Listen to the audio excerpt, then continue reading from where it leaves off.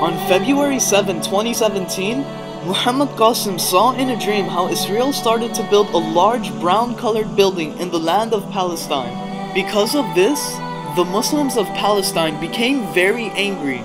And then every Arab country also became angry, thinking, why is Israel making a building there? This is the land of the Muslims. Then the Muslims of the world raised their voices against it. They started to protest against Israel, but Israel did not stop. And the Muslims were unable to do anything either other than protest. When I saw this, I said, what kind of building is this that so many Muslims are protesting? I went on a flying machine similar to a plane to see what that building was.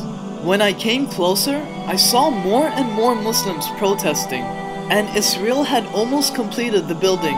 When lights were turned on in the building, then Muslims started to protest even more. Then suddenly, there was a huge blast in the base of the building. The impact was so much that the entire building was changed overnight. And because of this, a terrifying dust storm was formed, and it spread everywhere. Many Muslims and their families were affected by this storm. I saw Muslim men, women, and children dying in thousands. The dust storm was so enormous that the light of the sun couldn't even reach the earth. It felt like a dark evening.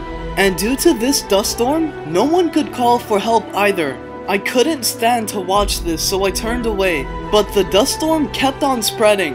It even spread to countries such as Syria, Egypt, Libya, Sudan, and many more.